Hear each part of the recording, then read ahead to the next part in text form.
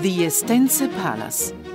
an elegant 18th century villa with a garden that is set in the typical Varese landscape of high naturalistic value and in a cultural context defined as villa of civilization that characterizes the development of Varese in the first half of the 18th century, when a patriciate from the Milan aristocracy chose the hills around the town as a place of holiday and recreation.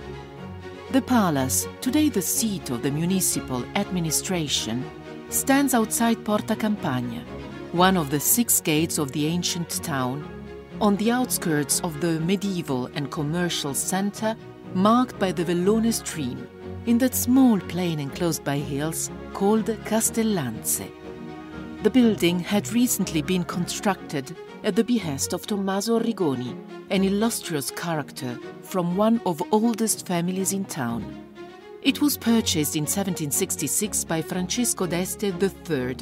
Duke of Reggio, Modena and Ferrara, at the time administrator of the state of Milan and related to Maria Theresa, Empress of Austria and Governor of Lombardy.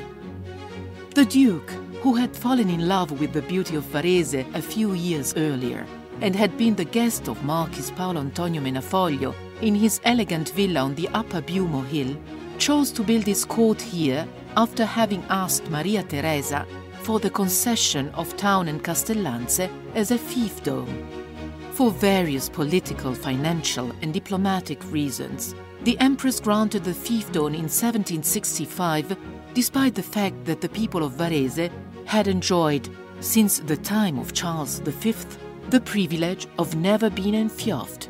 In addition to the villa, the surrounding land was purchased and the renowned architect Giuseppe Antonio Bianchi was assigned to give a new face to the complex and, above all, to structure a magnificent scenographic garden.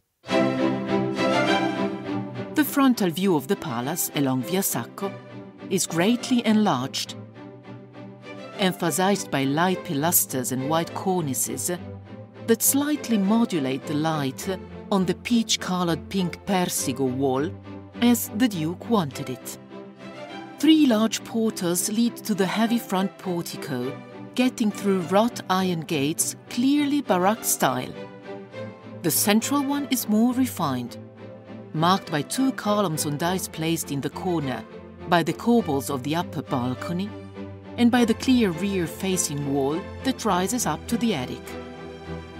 The internal facade facing the garden is characterized by play of light and shadow,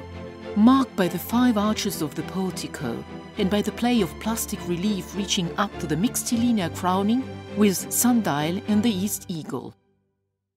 The course of the building follows the U-shaped layout enclosing the court of honor, defined by elegant balustrades and wrought iron railings with extravagant wavy lines. On the Duke's death in 1780, the fiefdom collapsed and the property was inherited by his 3rd wife Teresa d'Arrach, then passed to various families, the Trivulzio, the Robbioni and the Veratti, until the municipality of Varese in 1882, which moved its headquarters here, made the park public. Despite the many transformations, some rooms and spaces inside are still remarkably preserved, such as the Hall of Honor, today the Salone Estense, the grand staircase leading to the main floor, the ballroom and music room, today the wedding hall, the current mayor's office, the chapel, which is today the Montoli Hall, and the great park that still amazes visitors today for its beauty and its scenic layout.